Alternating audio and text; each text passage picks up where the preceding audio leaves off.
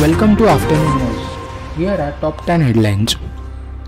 51 Chinese jets and 6 warships enter Taiwan's air defense zone.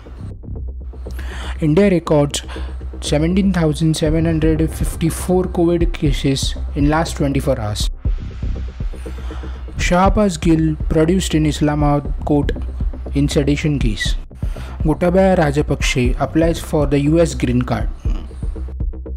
70% work of 1,350 km Mumbai-Delhi expressway completed, says Nitin Gadkari.